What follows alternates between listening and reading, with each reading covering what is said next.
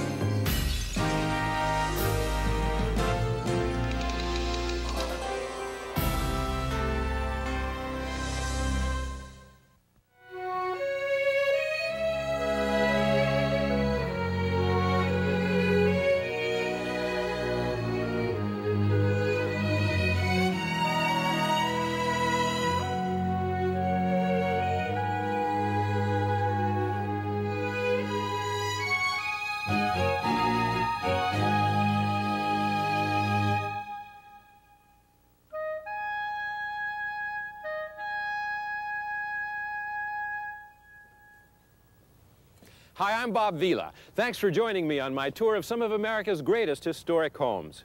I've always admired the grand and gracious homes of the Old South, and I've chosen a couple of my favorite locations that are open to the public. They come with pedigrees, with associations to famous people and important events.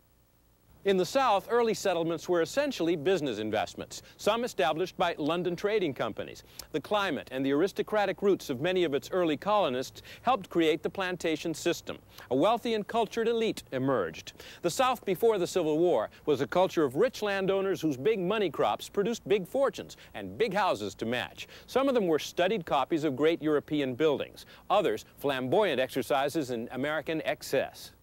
Perhaps more than any other, one individual represents the best of his era and his region in the years immediately following the American Revolution. One of his greatest legacies, the University of Virginia, speaks clearly for the ideals of that man and his new nation.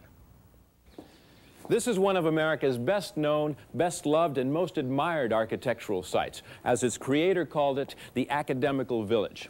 The reason we're here is Thomas Jefferson. He was a remarkable man of many, many talents, worthy of the title Renaissance man. The Declaration of Independence was largely his work. He was a lawyer, a scientist, an inventor, the nation's first Secretary of State, and its third president. But in his heart, he was an architect. For every ivy-covered university that imitates the look of Oxford, Cambridge, Harvard, there's a goodly number of classically inspired campuses with quads or commons, or, as they call it here, the lawn, at their centers. All the others, in Maryland, Georgia, and California, the Midwest, across the South, they're echoes of this one, Mr. Jefferson's. All the buildings are different, based upon various classical models published by Palladio, Deschambre, and Erard.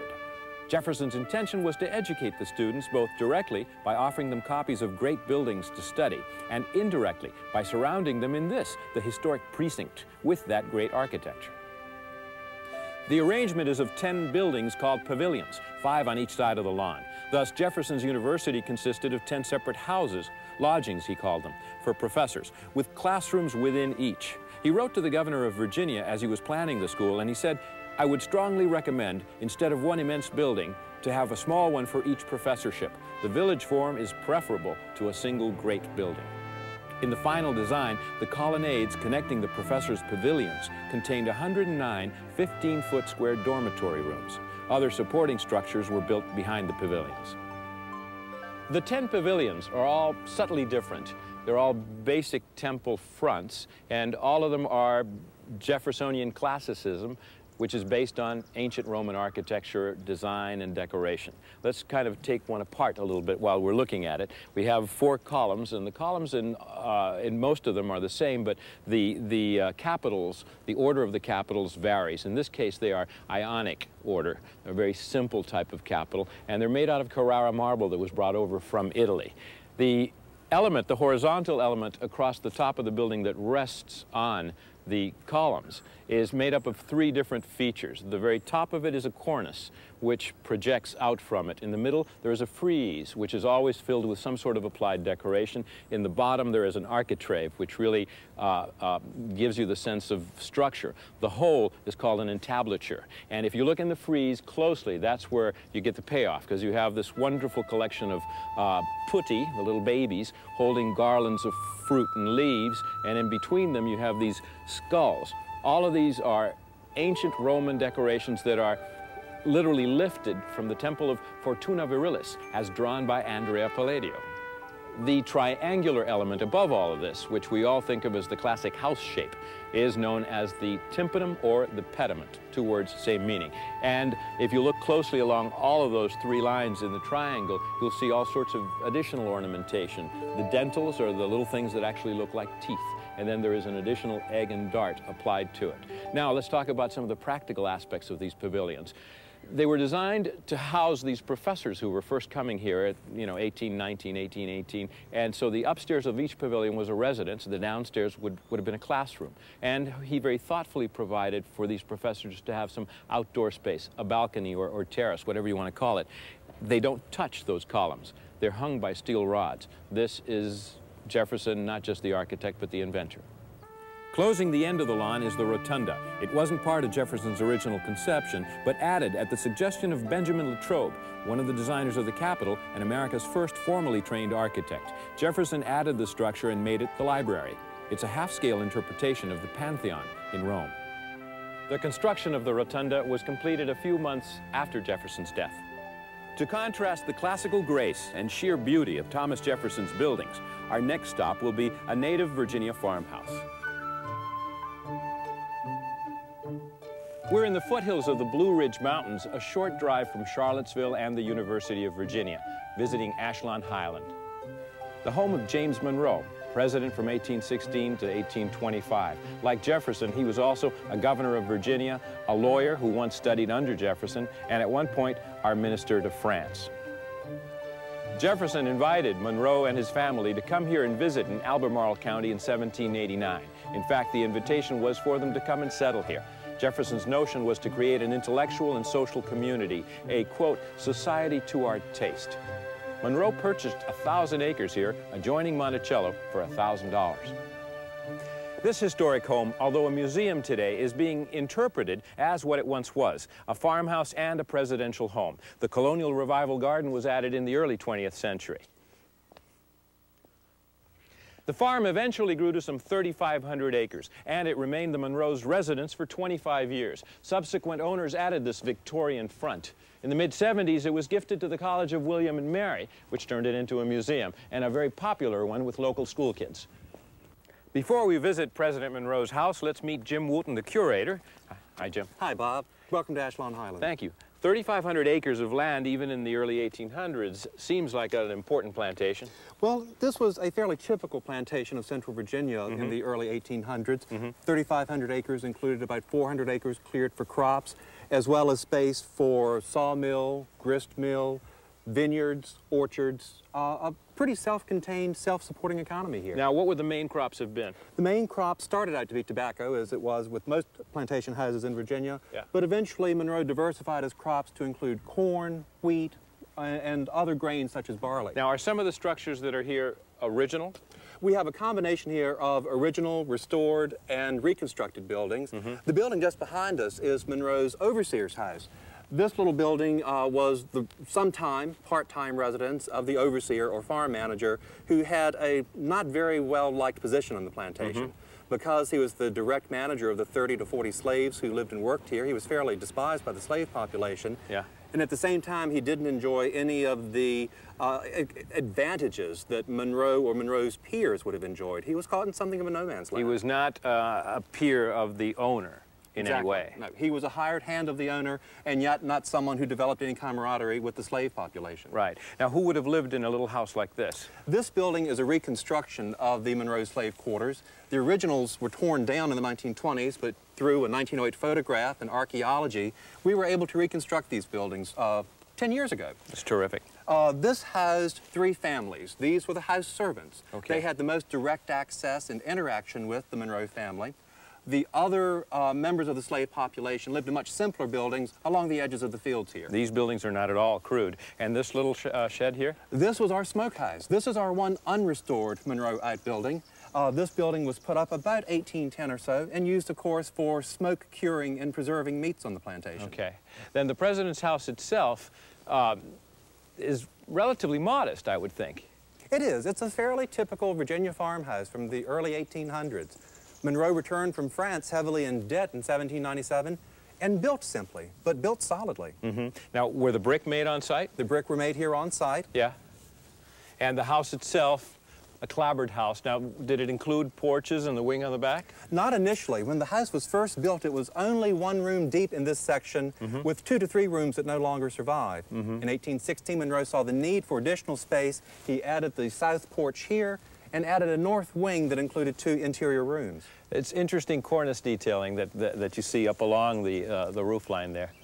Yeah, that cornice was largely hidden from us for most of the 19th and 20th century. Really? In the course of restoring this porch in 1993, we removed a later drop ceiling, and boy, were we surprised. When we did, we expected to find some remnants of cornice, but we found a full run of cornice, a full run of weatherboarding, of original chestnut shingles, and even a run of original circa 1820 paint. Fabulous. Now, the front door is by the Colonial Garden recreation, yes, right? Yes, that's correct.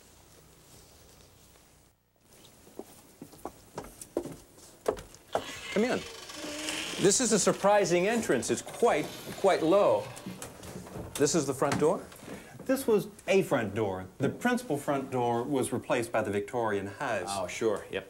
But why the little tiny arch here in front of the door? This is a nice touch. There are 2 chimneys here feeding the fireplaces in these 2 rooms. Okay. The flues come up and join over your head to form one central chimney. Gotcha. It's a very neat little detail. So how big is the house? I see at least 2 or 3 rooms right here. Today the house is basically 5 rooms, 2 bed chambers, a drawing room, a dining room, and Monroe's study. Come in. So this was his study. You're struck immediately by the contrast between the size and the simplicity of the room and the high-style furniture. Well, you know, that's what some of Monroe's contemporaries commented on when they visited the Monroes here. Although the Monroes built simply, they did decorate quite nicely. Monroe was in France twice as our minister to that country. All right, yeah. The first time during the French Revolution, when the Republicans were really selling the royalist furniture at deep discounts. Right, so he was acquiring some very important furniture at just the right time.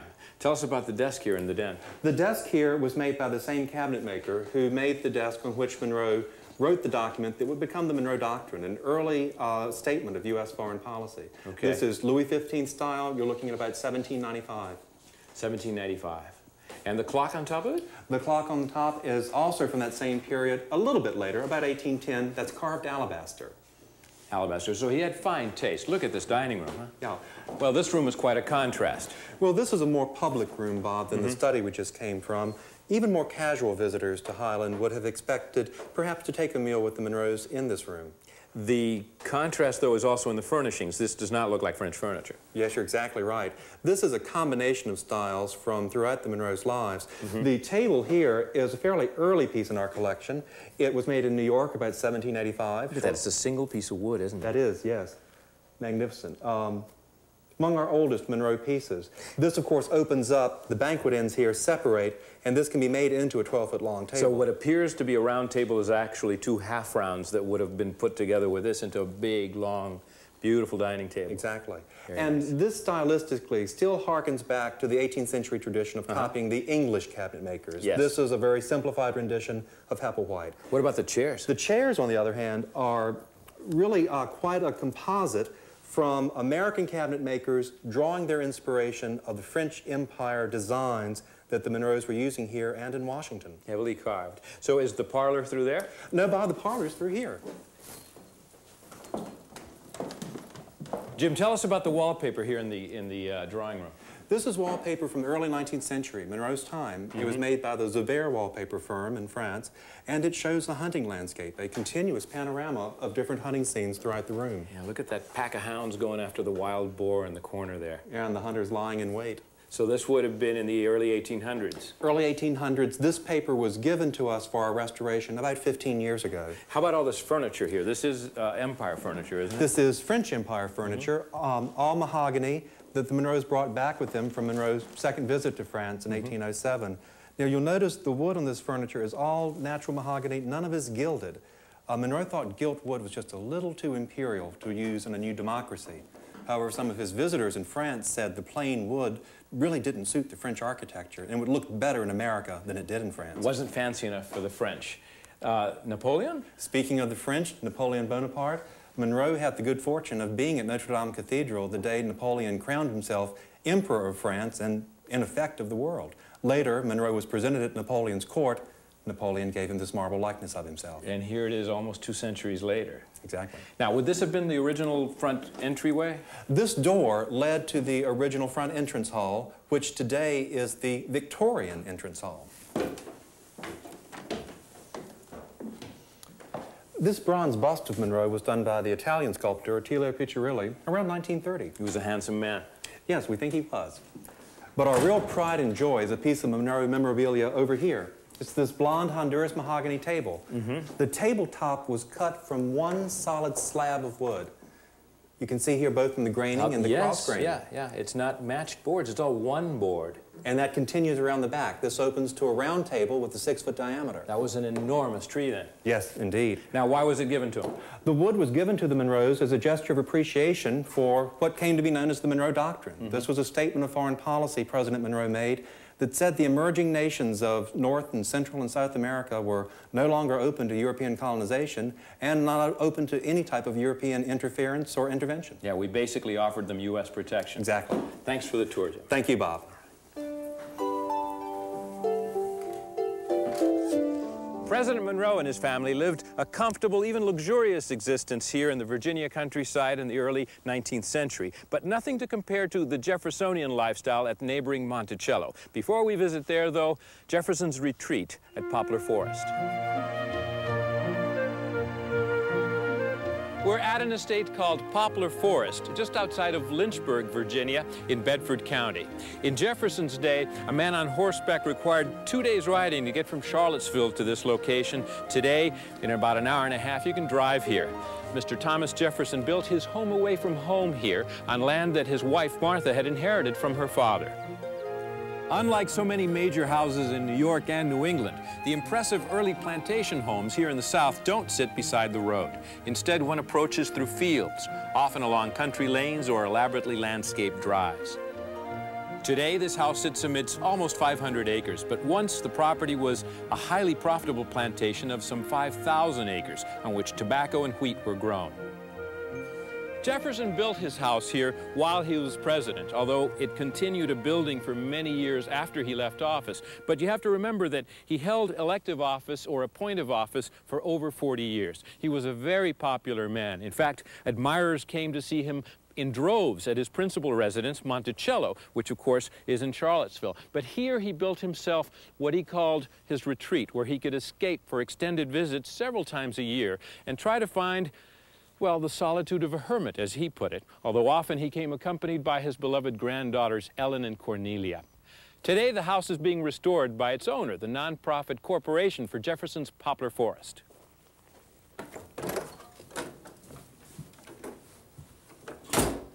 Travis McDonald is restoration coordinator here at Poplar Forest. Hi, Travis. Hi, Bob. Welcome to this unusual house. It is unusual, thank you. It's gorgeous from the outside, and yet when you walk in, is this the way it's supposed to be, such a narrow corridor? Jefferson had a very narrow passage that we've temporarily put back, and this leads to another very unusual feature, but intentional, which was a wonderful 20-foot high space. In fact, it's not only 20 foot high, it's 20 feet wide, so making this a cube. It's a perfect cube. Let's take a quick look at the model here. We just entered through this door, and of course the house doesn't really look at all like this. This is what you hope to achieve. This is a restored view, and it looks very low and horizontal on the front, which is part of Jefferson's design intention, making it look like a French house that he admired in Paris.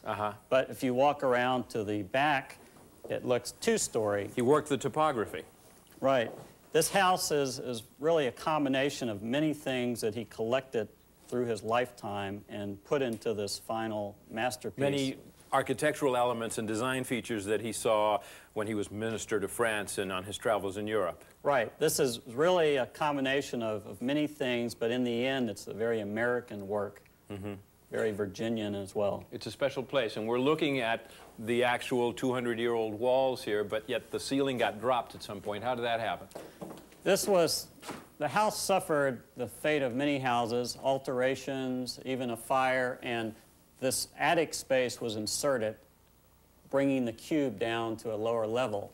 But we can still see many of the original features in the house. For instance, this fireplace over here is one of the original features.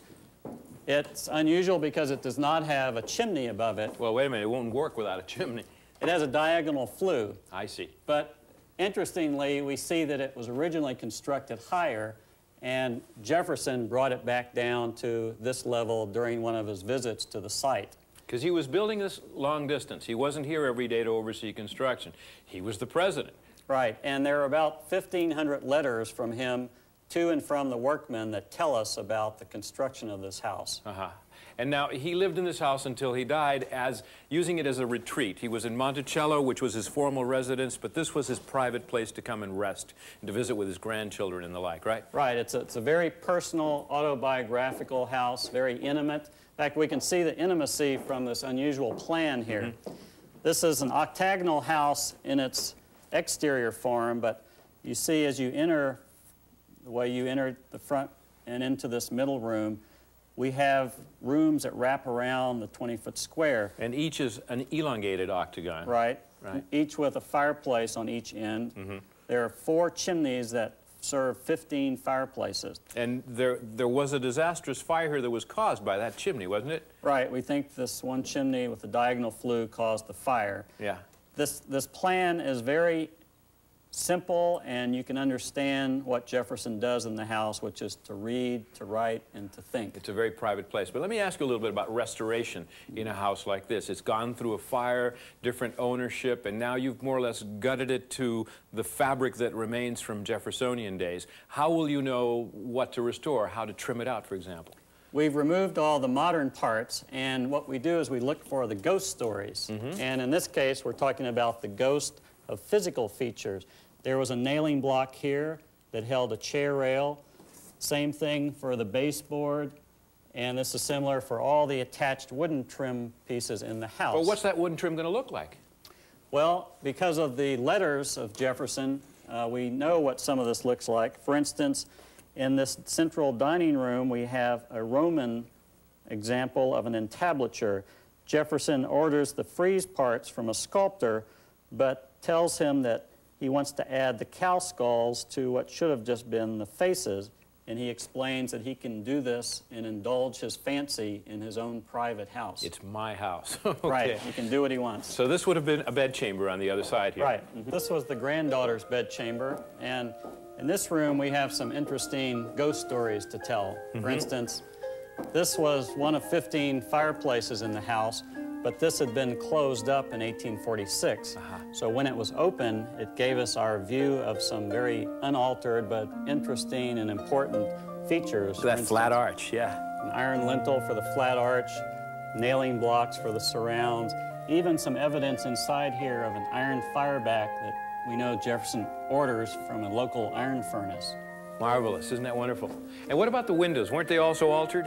Right. One of the biggest changes from the exterior is the lowering of the windows about a foot in the wall. Actually, above this window, we can see how much higher the window should be, and we can see the indication of its missing arch. So in the restoration process, all the windows will be replaced and brought up to that height? And this year, we're replacing all the windows and doors on the exterior. Travis, what is happening here? You've got chains and cables and all sorts of great stuff. This is one of our challenges, which is to tie together the walls that are trying to separate. And this is a masonry restoration. Now, architecturally, what would this little area have been? This is one of the stair towers that allows someone from this bedchamber to exit downstairs or through an upper door that was in this wall to the flat roof of a 100-foot terrace. I understand from this illustration here. Because he essentially had attached a wing to the left side of the house. And what would the rooms in there have been? 4 rooms that were service rooms, a kitchen, a dairy, a smokehouse, and a cook's room. Let's go take a look. Okay. Well, Travis, there's an enormous amount of restoration that has to be done here, right? Right. This pavilion shows how much masonry restoration we need to do, and this is part of the project this year to do exterior work. Mm-hmm. Now, Jefferson added this wing because the house basically didn't have any kitchen or anything like that, right? Right. It started off as a pure octagon. He had to add the stair towers for practicality, but he also adds a 100-foot wing that had 4 offices or service rooms, as he called them. Right. This storage room here, and then the actual kitchen, according to your signage, was right in this area. And then this part of the building remains from the original. Right. About 1840, half of this wing disappeared. We can now see what's left of the other half inside here. It looks like they added a roof to it. Right. This is originally a flat roof wing that was used as a terrace to walk on, just like Jefferson's wings at Monticello. So in the original house, it's so elegant, yet in the reconstruction of the 1840s, it becomes much more workmanlike. Right. What can you see in here? In here, archaeology has given us the floor, hearth, and if you can see on this photograph, we've recovered the actual floor pattern, the cross walls, the front walls, and all the remains in the ground, which once recorded were then covered up again. So that's all buried back out there. Right. It's better preserved in the ground. And then at some future point, you'll be able to reconstruct what's there. Right. We'll treat this in the future. The model is a help. We're standing in here now in the kitchen, right? Right. It's a 4-room wing. 2 rooms are missing today. This room, a kitchen, cook's room, and then a smokehouse with an unusual vestibule that allowed you to feed the fire without getting into the smoky room. Neat. A covered walkway along that tied into the house on this side. And does it really butt into the side of a hill like this? This is one of the 2 mounds that Jefferson created, which was part of the initial design. So they're part of the landscape feature. Right. That's an enormous mound. That's one of 2 mounds that were flanking the house on each side, originally connected to the house by trees, but replaced by the wing we were just in. Okay, yeah. And these are very much a part of the Jefferson scheme for creating an ornamental landscape. We can see here the sunken lawn was dug by hand, which created the dirt. So they for took both all this. mounds. They took all the soil from here to create the mounds. Right, and here on the slopes of this terrace, he created a continuous flower bed, and up on the top, an alley of Kentucky coffee trees. Now, how do you know what trees were here? Jefferson was good to leave us a good record of all these things. Archaeology confirms it physically. Magnificent. Before you see what Henry's doing over here on the masonry on the portico, I'd like to show you something on the other side of this mound. There's the other mound. This is one of the 2 privies that flank the mounds on each side of the house. And these are one of the wonderful features that are miniature versions of the house. They're octagonal. They have the squint bricks for the corners. They have the original woodwork. They're well preserved. Even the Palladian proportion is correct to 1/8 of an inch in terms of the proportions of this. And it has a wonderful frame and original domed roof. So these are jewels out of this whole complex of buildings. As it were. Breakout houses. Right. Travis, thank you. I think I'll go check in with Henry. Thanks, Bob. Henry Kersley is a restoration masonry specialist who was working here at Poplar Forest. And can I interrupt you for a minute, Henry? Sure. It does look like fun, but we're used to mixing mortar with the hoe and having it look kind of gray-green, and this looks very exotic. Tell me about this. This is just lime and sand like Jefferson's workmen would have used originally, and we're preparing it by traditional methods. If we try to mix this stuff in a modern mortar mixer or with a hoe like it's done these days, it just doesn't come out right. It's this mixture is far too stiff to mix in modern mixers. And I take it this is a tool that you've crafted yourself? It's just a piece of white oak. There's references in historic text about beating the mortar, but I never found any that described what the beater should look like, so I just took a guess at it. You're doing a great job. Now, it's a tan-colored mortar. Is that dictated by the kind of sand that you find here on the property? There's sand on the property that matches the sand in the original mortar, but there was not enough for the job that we have to do here. So this is a blend of commercial sands that's trucked in here, and it's got a little bit of silt in it to give it some color, but it's just sand and lime. Now, it seems like there's very little water in this mixture. Is that your objective? Well, it's part of the reason for beating it. If we put enough water in it to mix it by conventional mixing methods, it's too much for a lime-based mortar. Modern mortars have a lot of cement in them, but we can mix using a beater with 25% less water than we can if we use conventional methods. And what's the advantage of that? Since all that water has to come out of the mortar as it dries and as it cures, there's less shrinkage in it if there's less water in it. I got you. Well, is this batch ready to go? It's ready to go. Great. You're in the process of rebuilding a series of arches here that are the foundation for the terrace just above and off of the parlor. Which way are you going with it? I'm just going around here. And you've already done much of the restoration work right on the face of it here, where you can see not only the color, but also the texture of it. And I guess you get that smooth texture because of the way you've beat it. It's inherent in a lime-based mortar. Conventional mortars simply don't have that smooth, buttery texture to it, but a lime-based mortar does.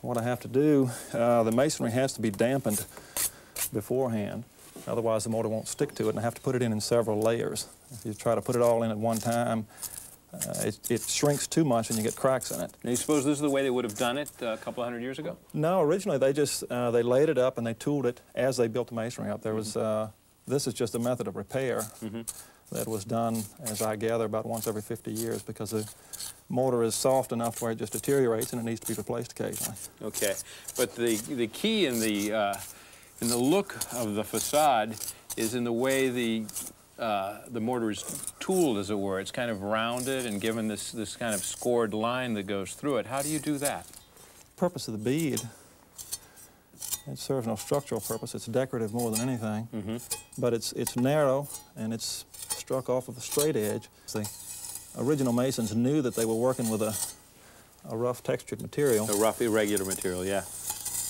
That little bead serves the purpose of just drawing your eye away from the roughness. It's an interesting thought that you're using the same bricks that they originally used. Can I look at the tool you got there? Sure.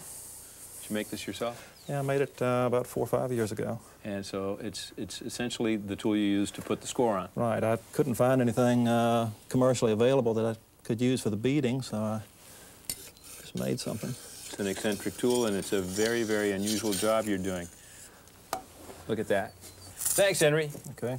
Now that we've visited Poplar Forest and we've learned a bit about its restoration and conservation, also about Thomas Jefferson, the man, the artist, it's time to see his most famous residence. Monticello, an Italian word meaning small mountain, is Jefferson's home near Charlottesville, Virginia. Some 600 feet elevated above the surrounding country, this is where Jefferson chose to build his home. He was born about 2 miles from here in 1743, and no doubt he played here as a little boy. Back then it was an uninhabited hilltop. He inherited the land at 21, this Monticello hillside constituting 1,000 acres of a total of 5,000 that he would amass in his lifetime, buying neighboring farms. He was a highly successful farmer. He was 26 years old when construction began on Monticello. He was 66 when it was finished. And as he wrote to a friend, "Architecture is my delight. Putting up and pulling down one of my favorite amusements." The first dwelling to go up here at Monticello is known as the honeymoon cottage. This is where Jefferson's Monticello began. Jefferson married Martha Wales Skelton, a young widow of 23, near Williamsburg. Legend has it that he brought his bride here after the wedding on New Year's Day in 1772 during a snowstorm. Apparently, the accommodations were satisfactory enough for a short stay.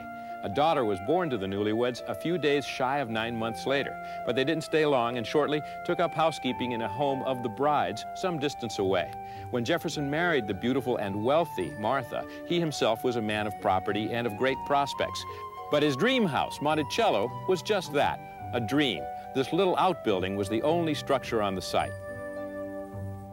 By 1774, the Jeffersons have moved into the first version of Monticello. I said a minute ago it took about 40 years for them to complete it. You have to remember we had the American Revolution taking place in between. Also, it wasn't that they just kept changing their mind. It was the fact that he was a brilliant designer and architect, and he traveled abroad, and he saw the latest in design at that time in Italy and France. And he was also interested in so many other things like horticulture. Here you're looking at one of several oval flower beds that have been recreated. They were recreated in the 1940s. The plant material you see is the exact plant material that was here in the 1700s because he kept records, not just of crop rotation in terms of agriculture, but of horticulture. And he planted. Here we're looking at a poplar tree, a tulip poplar. It's one of two that flank Monticello, and it dates back to the 1700s. Like most great houses of the 18th and early 19th century, almost all of the materials were procured on site. The bricks were made on site. The stone, the limestone, was quarried on site. The wood, of course, was cut down here, milled, and the trim work was made here. The nails were made here. There are a few notable exceptions like the glass. The windows here at Monticello were made out of mahogany, and they were milled in Philadelphia. Some of the skilled laborers came from Philadelphia. But the genius of Jefferson is evident as we examine the garden facade, the one we see on the nickel. The nickel facade that we're all familiar with is actually the garden facade of Monticello. It is a perfect example of the Jeffersonian neoclassicism that we were talking about earlier when we were at the campus at the University of Virginia. Here, the man has taken all these elements from ancient Roman architecture. Then he has taken things that he has seen in neoclassicism when he was visiting as minister to France and when he traveled in Italy. He's brought them all home and reinterpreted them. But he has left the native materials out there, the red brick. He has made the whole thing come down to a very human level. These columns are not lofty temple columns. They're human scale. And yet, it belies the fact that this is a three-story house with 21 rooms. This is the east facade of Monticello, and it's really the reception side. That's the front door. You can picture Thomas Jefferson coming out here between these columns to greet his guests. And in the years after his presidency, he had legions of guests, people from all over the world who came to visit not just for dinner, but to spend a week visiting with the sage of Monticello. He lived to the ripe old age of 83 years, happy years. At one point, he had as many as 10 grandchildren living under this roof. He died and was buried right here. After his death, the house was auctioned off, and for nearly a century, the Levy family from New York owned and preserved the property. Since 1923, the Thomas Jefferson Memorial Foundation has owned it and opened it to the public, receiving upwards of 500,000 visitors a year. Millions of people have come here. It's become a national shrine. Let's begin our tour in one room that few people see. We're inside the dome, the part of the house that's most famous, the part of the house you see on the coin. Nobody ever gets in here. It's an octagon inside here, about 26 feet in diameter, almost 19 feet, all these beautiful circular windows around it. It's recently been restored so that you have this color, this Mars yellow that's been hand applied. Now, when Jefferson designed the house, he intended this to be a parlor for ladies. He wasn't a big fan of staircases, though, and this is the third level. So one of the problems was that ladies couldn't get up here, especially in the costumes they wore. And so consequently, the room became a storage facility for many, many years. Right now, they are restoring it. They are planning on putting in a new floor cloth, but in all the years that Monticello has been open to the public, none of the visitors have really come up here. But we should get downstairs to the main reception hall where we'll meet Susan Stein, who's the curator here at Monticello. Susan, it's proper that we should begin our tour here in the reception hall because traditionally this is where anyone would have waited to see Mr. Jefferson, right? That's right. And this was not only his entrance hall, but also a museum, a place in which he could educate his friends and visitors. Mm-hmm. And there are lots of artifacts in evidence here. Every inch of wall space, I think, was covered here with something that Jefferson had to say. Mm-hmm. Up here are some natural history specimens and the head of an American bighorn sheep, a moose, a deer, and an elk that told the story about America's large animals. Mm-hmm. And exotic animals, because certainly you don't get the bighorn here in Virginia. Not at all. Jefferson had to look far to get that. And I think I recognize Voltaire over here next to the front door. He was someone that Jefferson never met, but who influenced him. He was an important member of the French Enlightenment. Now, the clock is something I've read about. This is the famous clock that has faces on the outside and a face on the inside, right? That's right. Jefferson designed that clock. We call it the Great Clock in 1793, and it was installed here in 1804. It's hooked to a Chinese gong on the roof that strikes every hour. And it's been working for nearly 2 centuries. That's right. Amazing. And you'll see that it's a calendar clock with Sunday at the top, but they ran out of space on the wall and had to drill a hole so that there would be room for Saturday below. So to see Saturday, you've got to go to the basement. That's right. And then, of course, he also had teaching aids, like the maps that we see here. Right. He had large wall maps that he obtained while he was president between 1801 and 1809. On top is a popular map of Virginia made by Bishop James Madison, and below a map of Europe. It really humanizes this house.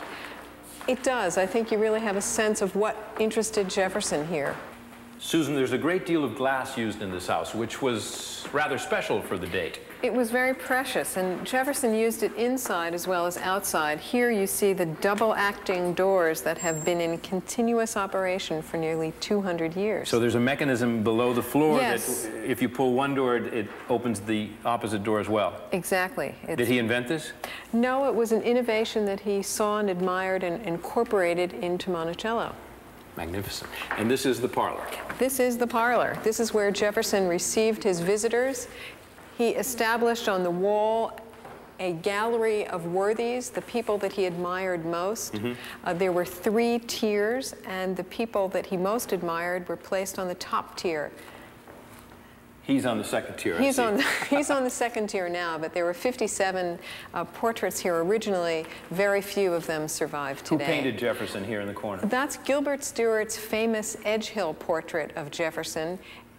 Stuart painted it in his Washington studio in 1805. It's a beautiful background, kind of gray-green, isn't it? It is. Who are the gentlemen on the over the window up there? There's some of the portraits of the discoverers of America. That's Magellan and Cortez, but Jefferson also had Columbus and Amerigo Vespucci. Over there is Sir Walter Raleigh, and next to him, the Marquis de Lafayette. And these little portraits down above the chair? They're special miniatures that were painted for by John Trumbull. The one on the left is Jefferson, as Trumbull thought he would have appeared at the time that he wrote the Declaration of Independence in 1776. On the right is Thomas Paine, also part of Jefferson's collection. Patriot. And is this bust of Jefferson also an original? This is one of the most extraordinary portraits of Jefferson. It is Houdon's terracotta patinated plaster that Jefferson sat for right before he left for America in the summer of 1789. And this is thought to be the very plaster that was exhibited at the Salon in Paris in the fall of 1789. So this is truly a priceless piece. This is a wonderful portrait of Jefferson, and it's one of the most famous icons. Now, in front of us, there's a very unusual table. I've seen tables of this shape from the early parts of the 1800s, but not entirely out of marble. Well, this is an unusual table. It was one of the things that Jefferson shipped back from Paris among 86 crates of goods. This table separates into 2 parts, and it occupied 2 different crates, in fact. Really? And the apparatus that he has on top of it? Is an optique for viewing prints. Aha. So it has a magnifier installed in it. It does. Fabulous. The floors in here, I take it, are also the original. They are, and they're in very good condition. They're parquet of cherry and beech, and they've been here for more than 200 years. Now, when we visited his retreat, we realized that the center of the octagon that he created there is a dining hall. Here, you have a more traditional floor plan. You have a reception hall and then a parlor. Where's the dining room? The dining room is right next door.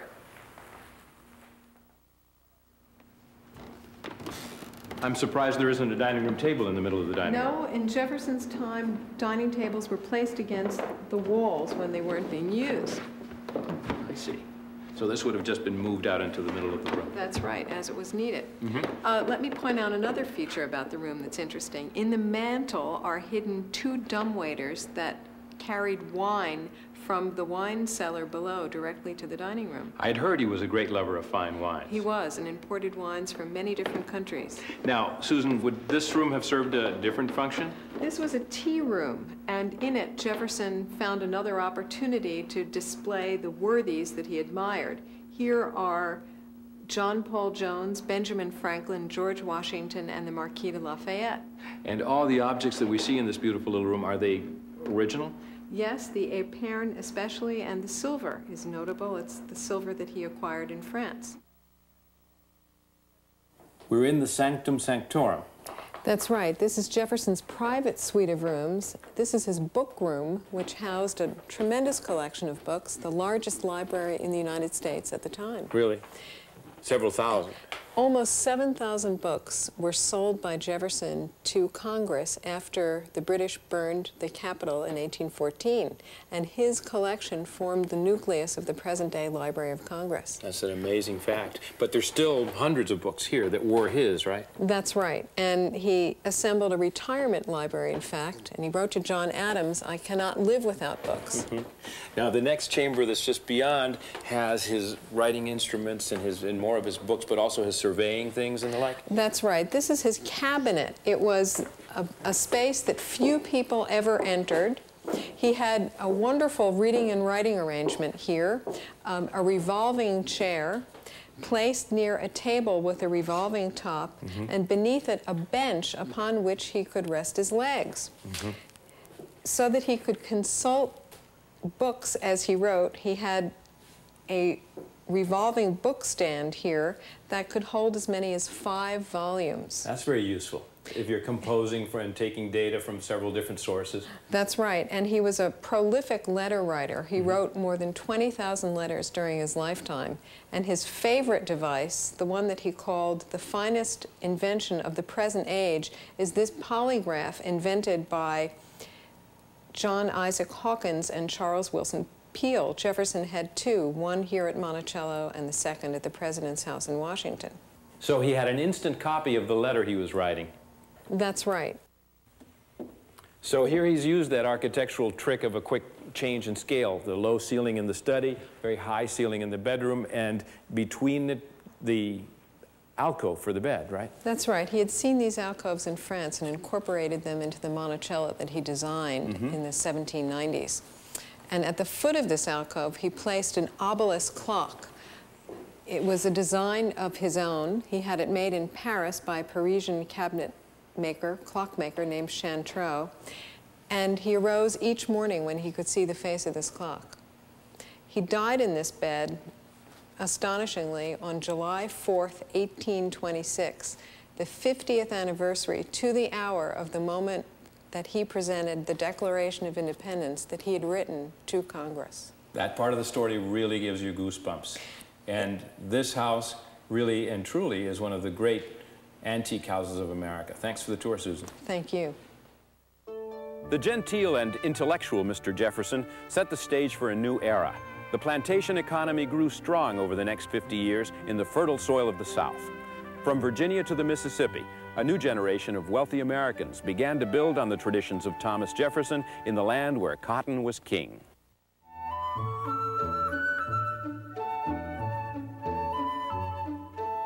That's the mighty Mississippi River behind me.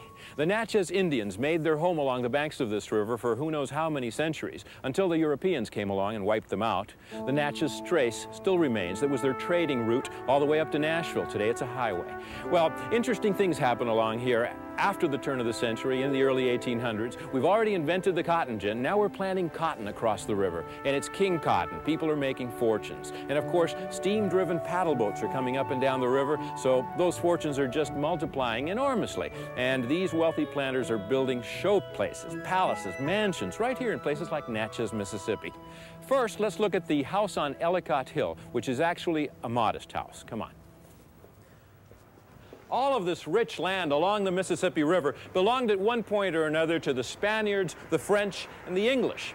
It wasn't until late in the century that the United States acquired it.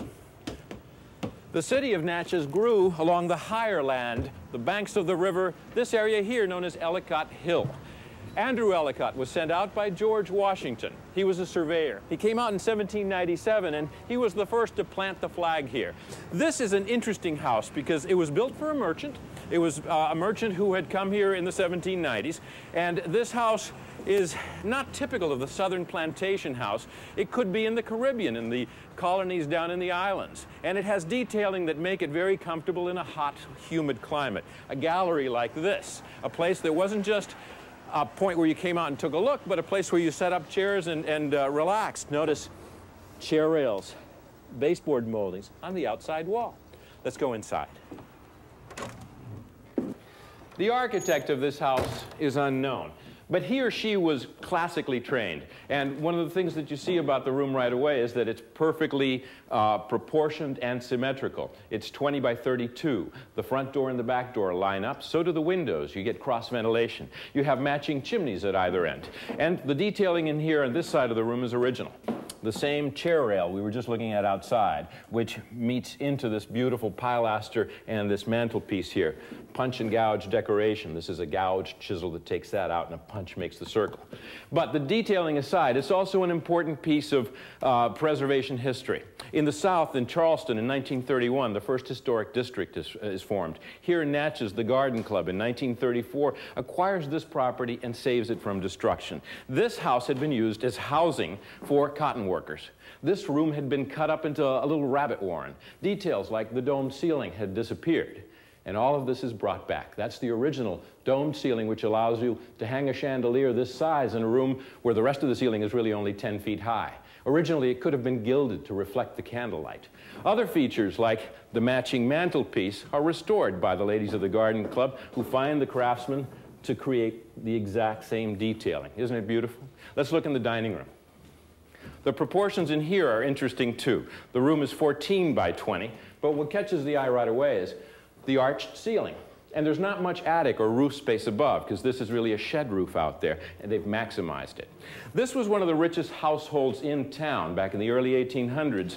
The merchant, Mr. Moore, probably could have set a table just like this, with beautiful china, dessert plates, and beautiful Bristol glass for port wine.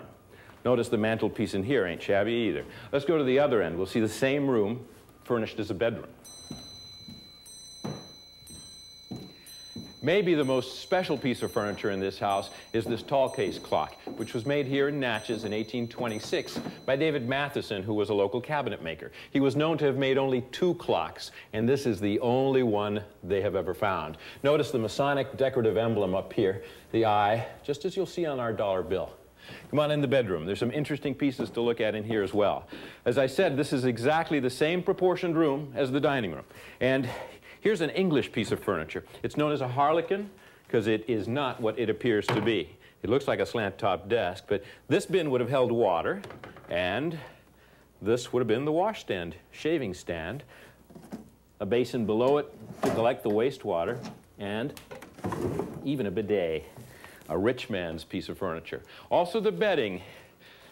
This is a pretty standard pencil post bed, just pine, and of course you've got the regular rope that gets tightened up. The real money would have been spent on the feather mattress and the hangings and all those details. Come in the adjoining chamber, which is a little kid's room. This little bunk bed over here is a very rare item. It dates back to around the 1820s and was made in New England. You can still see traces of the red paint on it. And if you look at this rather curious tool, this is what they used to tighten up the ropes that held the mattresses in place. You've heard the expression, sleep tight. Well, now we've looked at a rich man's house from the turn of the century, just before King Cotton, the Mississippi River, and the fabulous steamboats made some of the people here in the Deep South super rich. Let's go to Rosalie. When the French owned these lands, they built a fort on this site, and they called it Rosalie, overlooking the Mississippi River. They had gone, and a man named Peter Little bought this land and built his mansion house. He decided to keep the name. It's a pretty name. And it's a remarkable house. Now, Mr. Little had made a lot of money around here planting cotton on the other side of the river. In fact, he also owned one of the first steam-driven sawmills in the area. And he built this house in the latest fashion. Look at the size of the columns on that front portico. Think back to the house that we were just looking at in Ellicott Hill and how grand this has become. In fact, these columns, this portico, kind of forecast the coming Greek Revival style that'll be in its height in another 10 or 15 years. But this is the early 1820s. And you look at either side of the portico and you see the brick and you see the symmetry and you see the same feeling that we were looking at earlier with the Thomas Jefferson houses in Virginia. Right now, let's join Ron Miller, Executive Director of the Historic Natchez Foundation. He'll be our tour guide.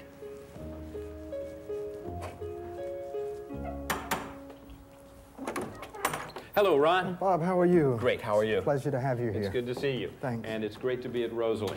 The first of 3 antebellum mansions that we'll be visiting. Now, my first question is, why did they build them so big? Well, they could.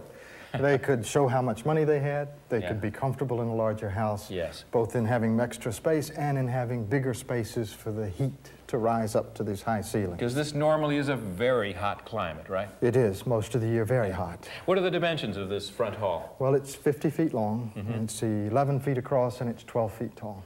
And it's not interrupted by a staircase? No, the stair hall is off to one side in a separate room where the stairs go all the way up to the attic. Is that typical Natchez design? Almost every Natchez big house has a side stair hall like that. Interesting, yeah. What about a light like this? Well, it's typical of the house, not of the house as it was when it was built, but by the mid-19th century, this Rococo Revival grape leaves is typical. This one came from a steamboat, though. Did it really? Yeah, was put in the house later. It's an interesting piece, so ornate. And the other question is the woodwork, the millwork in a house like this. Was it produced locally? Almost always it was made Really? locally. We know from one letter written home to Massachusetts in 1812, a cabinet maker said he was employing more than 300 people in his shop making millwork for big houses But like he was this. a Yankee, huh? He was a Yankee. Ah. Most everybody here came from somewhere else. I've heard about the famous Belter furniture here at Rosalie, and at last we're looking at it. Isn't this something? Tell us about Belter furniture. Well, it was made by John Henry Belter in New York, and this particular set of furniture is one of the most famous ones. The pattern of carving in it is known as the Rosalie pattern, named for the set in this house. What I've always loved about Belter furniture is that the fellow really invented a laminating method that then steam bent the rosewood and gave it the strength to be, you know, a little chair like this, so delicate, and where you could still carve this deeply into the wood. How many pieces do you have? More than 20 pieces. Amazing. Is this table also laminated? It's not laminated, it's solid rosewood. It's elaborately carved with grotesque animal heads at each corner. Quite a neat piece. The wall-to-wall carpeting in the room is awfully exuberant. Is that typical? Typical of the mid-19th century, mid-Victorian taste. Okay, and what's happened here is that the builder sold the house to another family by the mid-19th century. Yes. And that family then redecorated and bought all this furniture and did all these great things, right? Right. They had a daughter in New York in school, and that's where they shopped. Yeah, I've never seen so many pieces in one room. Tell me about something like this big piano in the corner, though. What do you call it? Square grand piano. You find them in many houses in Natchez. They're almost Really? a dime a dozen. Really? And most people would like to see them in a larger place like this. That's where they belong. Yeah. I've heard of pieces like this being turned into a desk. Yes, I've seen them as tables also. Could we take a look upstairs? Sure, let's Great. go. How many bedrooms up here? Well, Bob, they're only 4, but they're big. I bet. It's a big house. Just 4 bedrooms. Yes. Let's look in here first. Go ahead. General Gresham. A Union general who was in charge of Natchez during the occupation during the war. Big bed. It was a big bed for a big bedroom. Now, what do you call this type of bed? It's a 4-columned, 4-post, full tester bed. Full tester bed. Yeah. And of course, you could hang all sorts of fabric and mosquito netting or whatever Mosquito netting, off of especially in the South. Is it made here in Natchez? No, we just discovered that it was made in Massachusetts, though it's a plantation bed. Interesting. Well, they probably exported a lot of furniture from the north to the south. We're finding that more and more. What's through here? Another bedroom. This bedroom was the children's bedroom. It has 2 beds. Both of them have half testers. for the mosquito netting. So that's the tester up there? Yes, that's the tester up here. The big story here is the big bed. Yeah. It has a little pad on the side where you could either kneel and say your prayers or hop up into bed. That's fabulous. The next bedroom I'd like to show you, Bob, is where General Grant stayed. Great. When General Grant visited Natchez, he stayed at Rosalie because it was the headquarters for the Federal Army. Okay. This is the bed in which he slept. Really? Another big bed? 4 posters, again, and a full tester. Yeah. According to the family, it was made in Philadelphia. Oh, really? Yes. High style. Ron, we'll join you again a little bit later in the hour. Right now, we're going to be taking you to Stanton Hall. The house on High Street, known today as Stanton Hall, was built in 1857 by Frederick Stanton, an Irish immigrant who called it at the time Belfast. He was the richest guy in town. He made a fortune planting cotton. He had 5 plantations, hundreds of slaves, and he lived at the high point, really, of Southern culture before the war between the states. And this is probably the most magnificent example of Southern architecture to be found anywhere. Stanton Hall, a 10,000 square foot house. We're going to look at it in detail, but don't miss any of the details as we approach. The granite steps, the incredible cast iron fence and gates that surround the whole place. Stanton planted 19 live oak trees on the property. 17 of them survived. They're 137 years old now. But let's talk about the house itself. It is massive, 60 feet across, it's 72 feet deep, 2 stories. And I guess the portico is the most exciting thing about this house. It was designed, or rather built using the designs of Minard Lefevre, a New York architect whose book, The Beauties of Modern Architecture, published way back then in the 1840s, I believe, really influenced the Greek Revival style and the construction of great houses all over the country.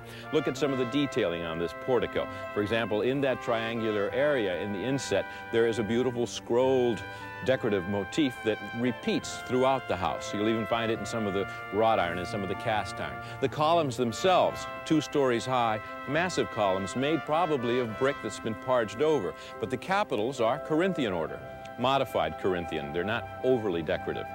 And of course, there's a gallery tucked in on the 2nd level. Now, another interesting thing about the house is that it was created entirely by local craftsmen. Even the bricks were fired on a kiln that was built right here on the property. The walls are 3 courses of brick thick, parged over, and then scored to resemble large stone ashlar.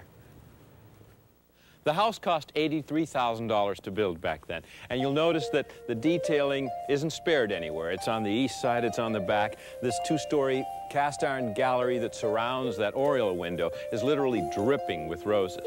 The sad part of the story is that Frederick Stanton died within a month after completing and furnishing his dream house. His widow lived on for the next 40 years with the family. In the 1890s, the house turned into a school for girls. By the 1930s, the Pilgrimage Garden Club had acquired the property and started its conservation. They, in fact, entertained soldiers here during World War II, but for the last 30 or 40 years, it's been open to the public. An interesting thing that we should note is that many of these beautiful houses in Natchez survive today because during the Civil War, the railroad had not yet arrived in this town. So it had no strategic importance, and we're blessed for that. Let's go in that beautiful front door and meet with Michelle Cardinaux, who's a docent here, who will give us a tour.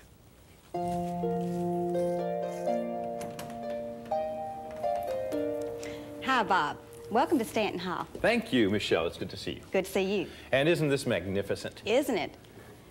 Front to back, 72-foot front hall. Exactly. Isn't it wonderful? Tell us about the architectural embellishments in this hall. Well, the moldings are wood, which is cypress. Wonderful, very durable wood. Sure. And then you'll notice our beautiful arch here, which structurally serves no purpose. It was just a decorative piece, but it was hand carved from a single piece of cypress. Single piece of cypress? Exactly. Ah. And what about the portraits up here in the hall? Well, they're family portraits. Over here is Mr. Stanton in his early 60s, and as you know, he died shortly after they moved in. Yes, indeed. Now tell us, the carpeting in the, it's like wall-to-wall carpeting, but it's a very unusual pattern. Yes, this is a reproduction of a mid-19th century Brussels pattern, laid in strips, held together with carpet tacks. We had some in the 40s. We recently replaced it about 3 or 4 years ago here in a factory in Mississippi, computerized. You mean you made Brussels carpet right here in Mississippi? Yes, we did. Well, that's exciting. Now, what about the furniture in the hall? Is it all original to the place? No, we've had a couple of pieces sent back to us, about 18 from descendants. A lot of it, though, was sent back to us from women in the garden club. I see. This is an original piece, the hall tree. This is Gothic Revival. Yes. Yeah, the chairs especially are unusual. I've never seen any like this. They have compartments. Maybe people could store their hat or their gloves in there. Yes. Yeah. So how many rooms on the downstairs of the house? Downstairs, 4 rooms. We have the back parlor, the front parlor, the dining room, and then we have the library, which was Mr. Stanton's. Shall we begin in the library? Let's do. The library is the smallest room in the house, Bob, 21 by 21. And the ceilings are high. Yes, they are. They're just under 17 feet. Is that right? And look at this chandelier. I've never seen anything like it. No, Bob, these were made in Philadelphia, Pennsylvania by Cornelius and Baker. They're made of pot metal. These things look like maces and they're swords. I guess it's a military theme, huh? Yes, it is. Those are French warriors. On the top there. Yes. And you said it's made out of pot metal? Yes, it is. Which is an alloy, right? Yes, it is. It's beautiful. Well, it's strong. How about the wallpaper in this room? Well, this is wallpaper that was put up in the 1940s of tobacco. So those are tobacco leaves in Yes, the they pattern. are. How appropriate. And is any of the furniture in here original? Yes, Bob, the library desk and the chairs with it are original pieces sent back to us a year ago, December, by a descendant. Can I open? Yeah, it's all carved oak, isn't it? And I think it's Renaissance Revival style. Yes, it is. Which would have been popular in the mid-1800s. That's right. So you said the desk is, and what about this piece back here? The bookcase is also original. Carving is unbelievable. Well, let's look at a bigger room. How about that parlor? How about the parlor?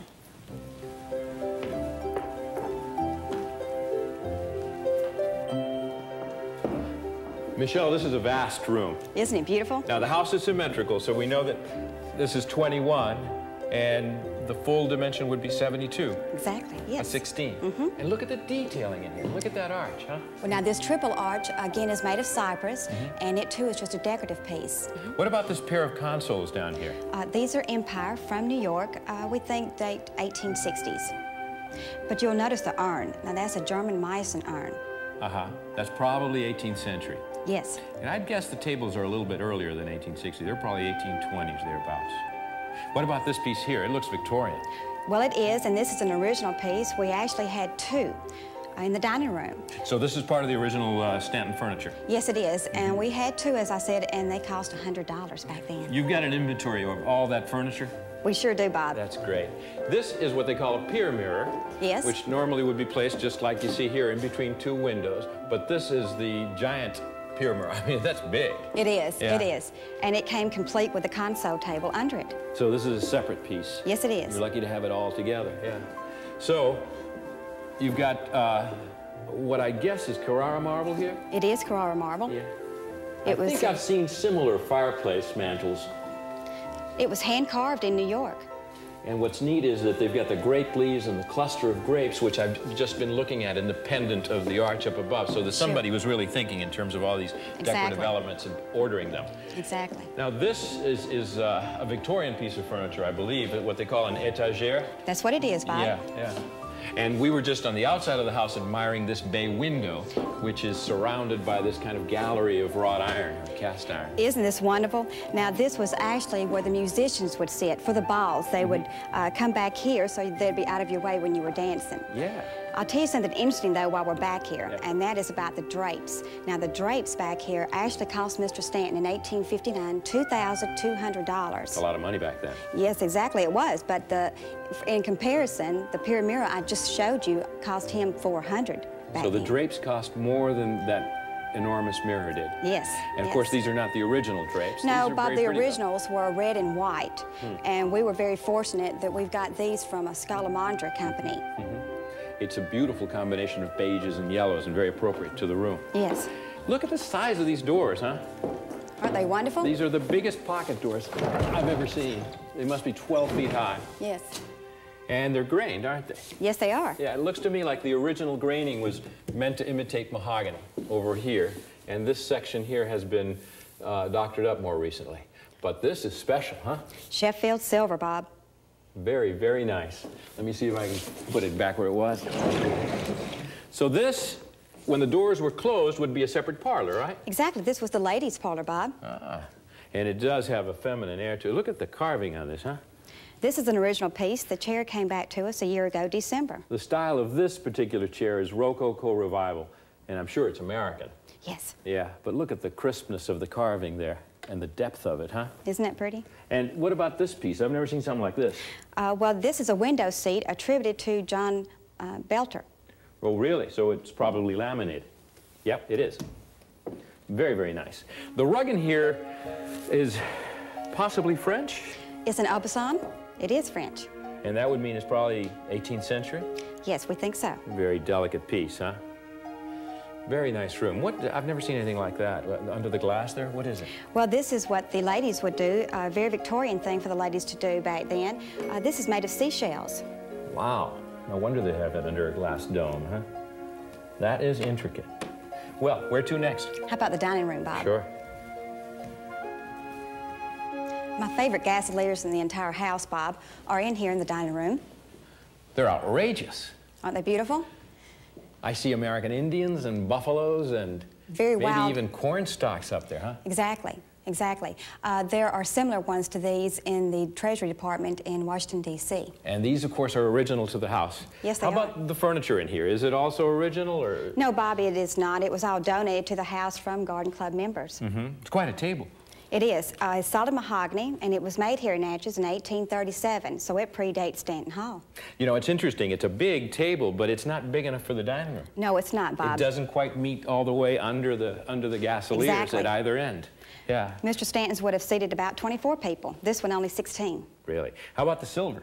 Well, the silver in here is very wonderful. This is our favorite piece. However, this is by Gerard in England. And it's a tureen. It's a soup tureen. Quite a nice piece. And how about that little box over here? Well, this is the oldest piece of furniture in the house, Bob. It's mahogany. Yes, do you know what it is? I think I have an idea. It's the wine cellarette. Yes. And this would have been a gentleman's treasured possession in the mid-1700s, I'm sure, I'm sure. Well, can you show us a little bit of the upstairs? I certainly can.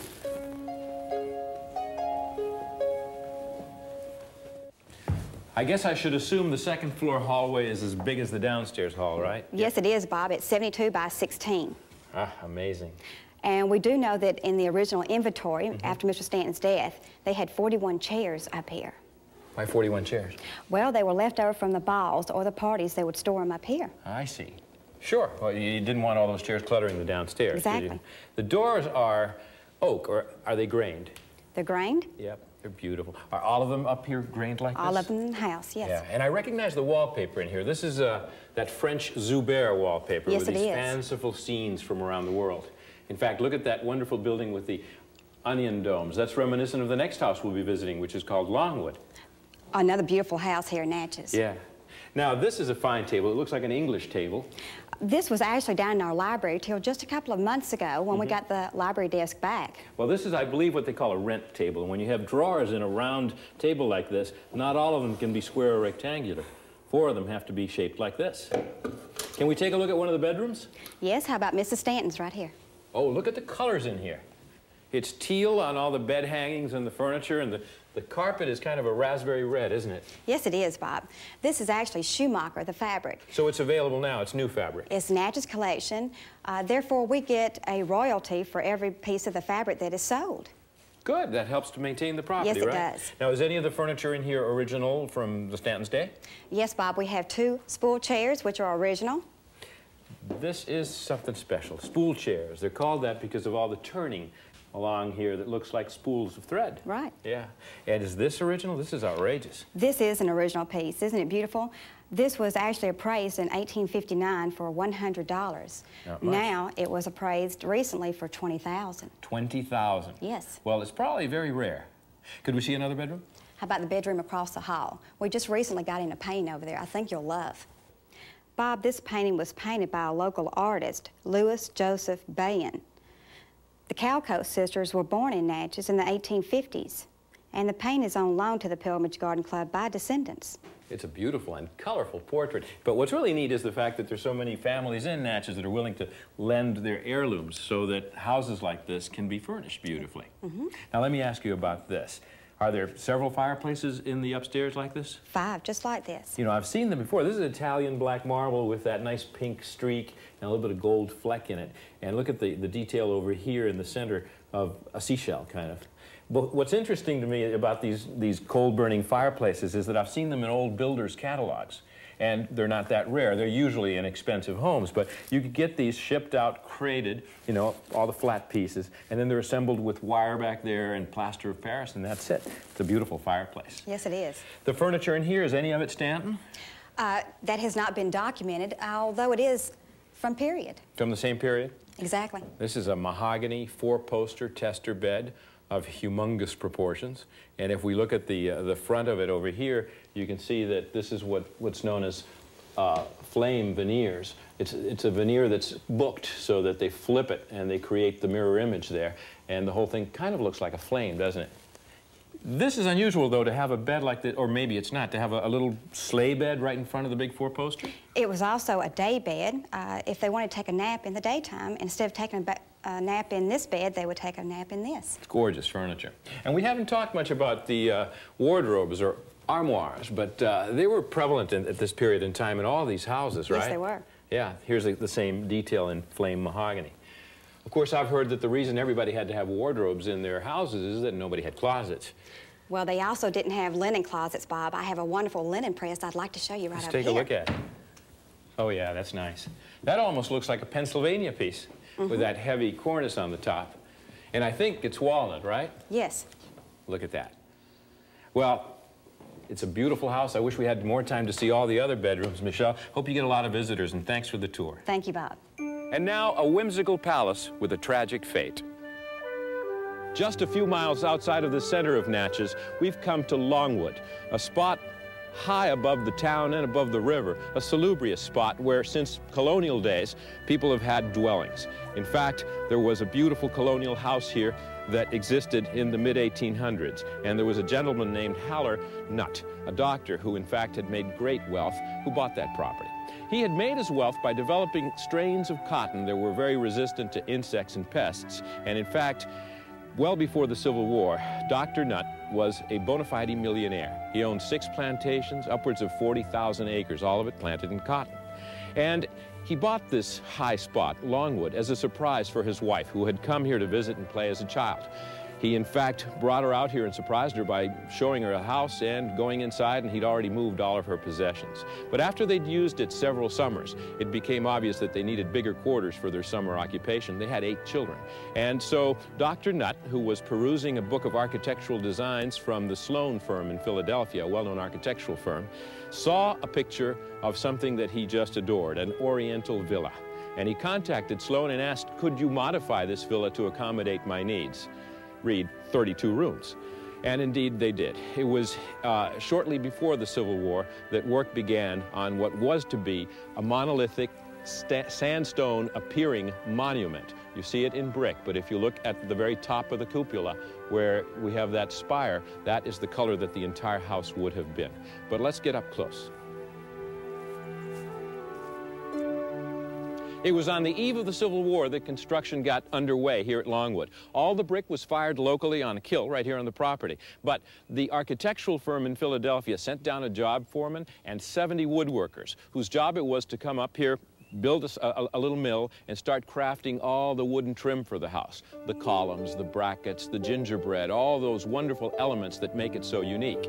Of course, they were working with cypress. They also brought down a tinsmith from Philadelphia who had to figure out how to clad that onion dome in tin and make it watertight. Let's go inside now. We'll meet Ron Miller, who's going to tell us a little bit about the lore of Longwood. The interiors were never finished. Ron? Ron? There you are. Hey, Bob. How are you? Fine. This is an eerie place to enter. After looking at this marvelous exterior, to come inside and see nothing but bare brick and joist work like the Tower of Babel all the way up to the top of the Onion Dome. Tell us the story of what happened here. Well, the workmen had almost finished the building when the war broke out.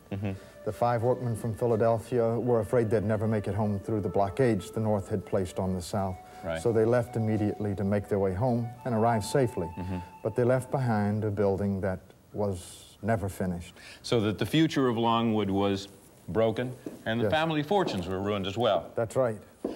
But it has managed to survive intact. You would think that it'd be a derelict building 130 years later. Right. Why is that? Well, they had finished the roof work. Yeah. They boarded up the walls, and it was so well constructed that it has remained all this time. Look at this. This is probably some sort of scaffolding that was being used. Yes. And what's in here?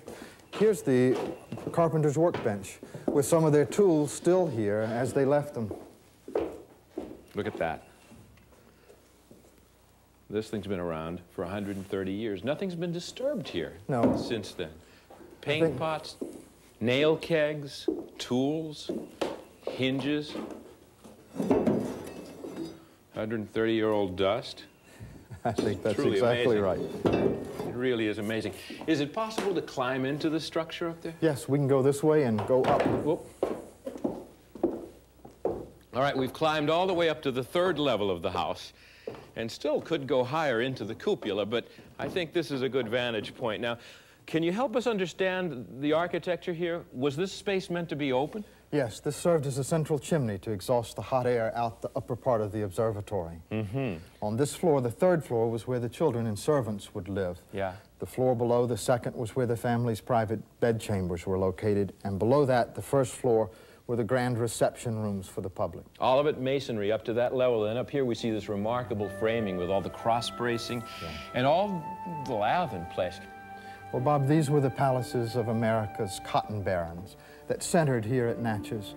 It was a place where America's richest men of the 19th century displayed their wealth, taste, and refinement. The crowning glory of them all was Longwood, a dream that was never realized, cut short by the Civil War.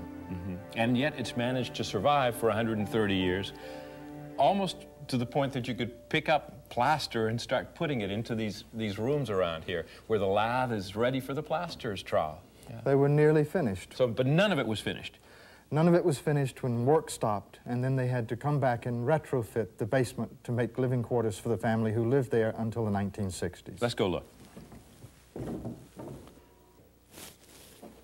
And this is a pretty clear line of demarcation between the brick, where the work wasn't done, and a finished basement. A very nice space. Yeah, it's not bad. Yeah. So what's this area here? This is the rotunda, all separated from the rotunda above by the ceiling, but with holes in it to let the light come down. It's an octagon as well. Just as it is above, and off it are 8 rooms, 4 bedrooms, a living room, a dining room, and a few other rooms as needed by the family. And the family actually lived here for several generations after the war? For almost 100 years, yes. Really? What befell the Nutt family immediately after the war? Well, before the war was over, Dr. Nutt died. His wife left behind her story of what happened to him in her own words. She said, on June 16, 1864, I buried my husband. It was not pneumonia that killed him. The doctor said it was not. It was $3 million worth of property swept away by the war, leaving him responsible for his wife, 8 children, and 2 other families, all of whom looked to him for support, which he could not give. This crushed him, and he died. Then, notwithstanding my protection papers from General Grant, all was taken from us, and then began the dark and winter days of my life. Many a day then, and in days since then, have I fed my children on weeds and sour milk and sent them to bed half-starved. The world did not know what was going on in my private household and could not pity us. A great sadness. Thank you for your hospitality, Ron. Thank you, Bob. Our next house is in Texas. Some houses come complete with legends. This one has to do with a card game. When James Drawn played his game of poker, he was known as Captain Drawn. He'd been an officer of the Confederate States of America. He was also a high-stakes gambler. In the 1880s, the East Texas town of Texarkana was the place to find a high-stakes poker game and gamblers eager to play. It was a night in 1885 that Captain Drawn, who'd made a fortune in lumber and dry goods, really hit the jackpot, winning 10,000 bucks, all thanks to the presence of an ace of clubs in his winning hand.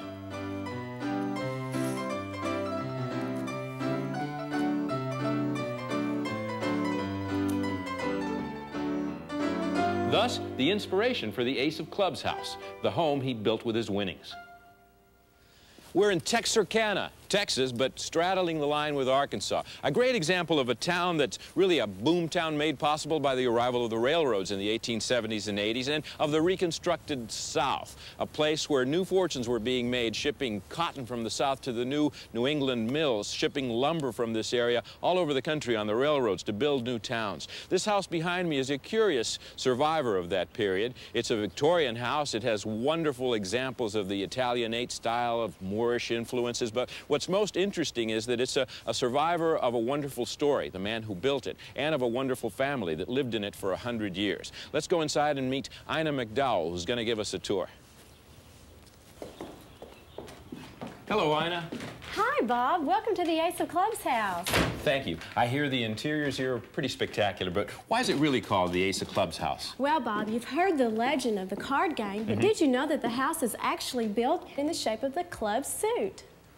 Oh, I see. The club suit, yeah. So it's built with a series of octagonal masses around a rectangle that really give you the shape of the club suit. Yes, we're standing in the center, and then we are surrounded by the other 3 octagons. And this central one is the main kind of ceremonial entry and staircase. How high is it to the top of the, to the very top of the cupola up there? Well, Bob, from where we are standing at this point in the center of the house, it is 46 feet. And tell us about the wallpaper. Well, the wallpaper is made to look like a French tapestry. Sure. And when the museum system took over the house, we found a small portion of this wallpaper, and then it was reproduced. So the Cap'n built the house, but then another family took it over, right?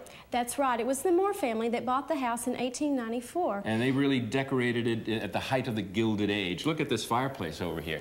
Yes, this is actually not a working fireplace, but as you can see, it is an English marble mantel with French mirror. Are there any remnants of when the Cap'n built the house? Yes, there are. Most of the house has been sort of frozen in time from when the Moore family here was living here in 1894. Yeah. But we do have one room we call the drawing room. The drawing room? The drawing room. The drawing room. Come this way and I'll show you. In this room, we have a portrait of Captain Drawn. This portrait was done in his later years. He was one of the Texas side's first mayors here in Texarkana. The Texas side of the state line, because Yes. the city straddles both sides of the line. That's right. Okay, so he was a distinguished fellow. He became a mayor. Yes, and he was also very well known for promoting public utilities and free education. Wonderful. Is this all his furniture? No, actually, this is furniture that would represent that same period of time, the Renaissance Revival. So you have a parlor suite in the Renaissance Revival style, but I gotta say, this is not Renaissance Revival. Well, this is the Wooten desk. It was designed and built by William Wooten and was actually very trendy at this time in the late 1800s. Yeah, they manufactured these for about a decade, and in a way, they're kind of like an early personal computer because there's so many cubbies and slots and places to enter data and hold it and lock it up. Mr. Wooten was so proud of what he had designed, he even presented one to President Ulysses Grant and Queen Victoria. What a great self-promoter, huh? It is very rare, and there are very few that are still in the United States. And it's quite valuable, yeah. Well, where to next? Let's go to the music room. Okay. The interesting thing about this room is the tambour door. A tambour door, just like you'd have on a roll-top desk. Yes, actually, when the house was built, there wasn't room to have swinging doors or pocket doors, so the tambour doors were put in. Sure, it's an octagon. And what are the dimensions across? This room is 18 feet across with 14-foot ceilings. And if you'll notice in looking around the room, every wall either has a window, a mirror, or an opening onto another area, right. The windows must be about 10 feet high, and they just really, with the drapes, give it such an air of elegance, as does the Baby Grand, huh? Oh, this is the treasure of the house. The Baby Grand Steinway & Sons piano. Really? Dates back to 1901. I saw one just like it in Birmingham. This is a real treasure for anyone to have had during this period of time. And did you know that Scott Joplin, father of ragtime music, was born right here in Texarkana? Really? So he could have played on this piano? Maybe so. Maybe so. You know, it's interesting, though the room is only 18 feet across, it's joined to the next 18-foot octagon by this square area, maybe 6 by 6 or That's 7 by right. 7, and then the other octagon with a staircase, so that you feel like you're in a huge space, but in fact you're not. It's neat. Yes.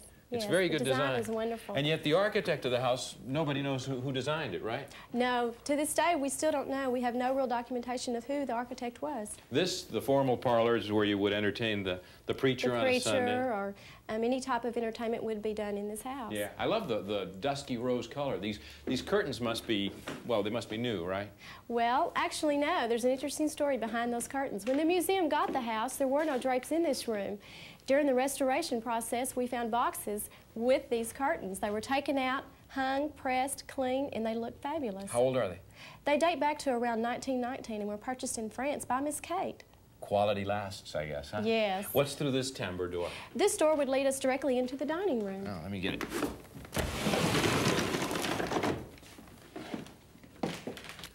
Oh, this is a big room, isn't it? Yes, actually, this room is 18 by 27 feet. The biggest room in the house. Yes, it is, and also a very important room. This is where the family would gather for 3 meals a day, breakfast, lunch, and dinner. They all gathered for a formal dining for all 3 meals. There were many people in help here? Oh, yes. From time to time, there were anywhere from 4 to 6 servants that would help serve, depending on what was being done or if there was a party going on. So was this the china and the linens and the crystal, all from the family, right? Yes. Everything you see here in this room, including the 16-piece Empire Revival suite, all belong to the Moore family, as well as the crystal, silver, and china. And the carpet? Well, actually, if you haven't noticed, take a closer look. It's upside down. It is, isn't it? When the carpet was first purchased, it was bought during a time when the Oriental rug was popular. Then at the turn of the century, French tapestry became popular. So people just flipped the rugs over. So nothing has changed in this room in almost 90 years or longer. That's true. Since the time that the room was originally remodeled in the early 1900s. The fireplace? Yes, this is called a pressed buttered brick. And as you can see, it has a very smooth finish to it. And what about this wall treatment here? This is called lincrusta. It is a combination of linen and paper pulp bound together by linseed oil, and it is supposed to look like a hand-tooled leather, a Spanish leather. Sure. And above it? The above wall covering is a reproduction of a print that was a Morris print that would have been typical during this same time period. So these things were restored in the 1980s when the house became a museum? Correct. Good. Correct. Can we see the kitchen? Yes, come this way. Boy, it sure is a green room. Yes, it is. But this was a very common color in the 1920s when this kitchen was designed. Originally, it was down in the basement and then brought upstairs. What's the floor material? It's called battleship linoleum, and it's actually very durable and would have been used on battleships.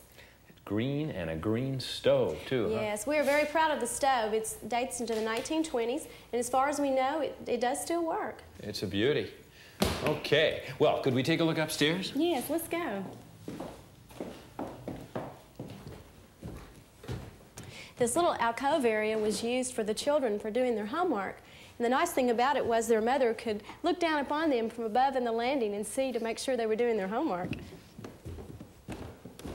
More octagons. Yes, we're at the second level of the Moore home, and there were actually 3 generations of Moore families that lived in this house. In a century, yeah. Yes, this room would represent a boy's room about 1942, and as you see, he was a very privileged young boy to have a hi-fi system within Texarkana. And he also played baseball and all the other games He that did kids play liked. baseball as well. And then through here, connecting on to the next octagon, we've got a bathroom, but this is not 1942. No, actually, this would show a transition in time from the 1942 bedroom to a 1901 bathroom.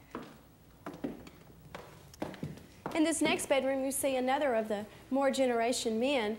This room represents a period of 1901 and is set up as it would have been as he was a bachelor. He was a very privileged young man, too. As you can see, he was known for cruising around town with his duster over his blazer and white buckskin shoes. Driving a little Franklin roadster or Franklin something? car, yes. He was known for having an awful good time in that Franklin car. I bet. Tell me about the light fixture in here. I've never seen one quite like that. Well, actually, this is a gasolier, and it is designed to be lighted with either gas or electricity. Because at the time it was designed, it was thought that electricity was just a passing fad. And there was an architect up in New York who said, you better be careful, electricity can cause freckles. No kidding, really. Well, could we see a little girl's room? Yes, come this way. The next room we're coming into was Catherine Moore's room. She received this bedroom suit on her 16th birthday in 1938. Very French. It's said to be of the Marie Antoinette style furniture. And it's 1930s, and it looks like she was just here a minute ago listening to music and putting on her makeup. Yes, it does. Just typical of a teenager's room. Could we see the master bedroom? Yes, right this way. This is a splendid room. Yes, this is Miss Olivia's room.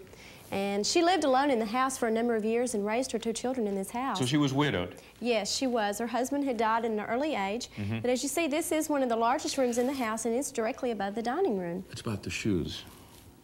Well, there are approximately 500 pairs of shoes that were left to the museum by Miss Olivia. And as you can see, she loves shoes. And her favorite place to shop was Neiman Marcus in Dallas.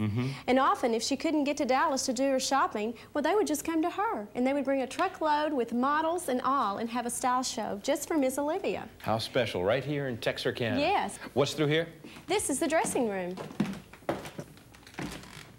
So this was architect designed? Yes, around 1930s, an architect came in and redesigned this area, giving Miss Olivia a cedar-lined closet, her own bath, and as well as her own personal dressing area. Look at this 3-paneled mirror. To show off the gowns and the shoes, I guess. Yes. And this is a wonderful built-in area. Yes, and look at the drawers, how they fit in and pull out so neatly. It's really Art Deco. Yes, it is. And I want to thank you for the tour, because it's really one of the most special houses I've visited, going all the way from the most unusual of Victorian architecture to Art Deco touches like this. Good luck. Thank you so much for coming, and we really enjoyed having you. Texarkana was a boom town. Its fortunes swelled by ranching and the railroads during Reconstruction. We've seen that in the Wild House, built with money from a wild card game. The prosperity of that era anticipates the great days of Texas and the New South. We've come a long way from the 18th century origins of the Old South in Jefferson's Virginia. The gracious traditions of the Southern elite abruptly collapsed with the Civil War. Though today that luxurious time is still to be seen in the great houses of Natchez. Even if you don't know the Ionic from the ironic, I bet you found at least one place you'd be happy to call home. There's a sense of America emerging, yet there's also continuity in the elegance, style, and even the hospitality we've met with in the land of Mr. Jefferson and King Cotton.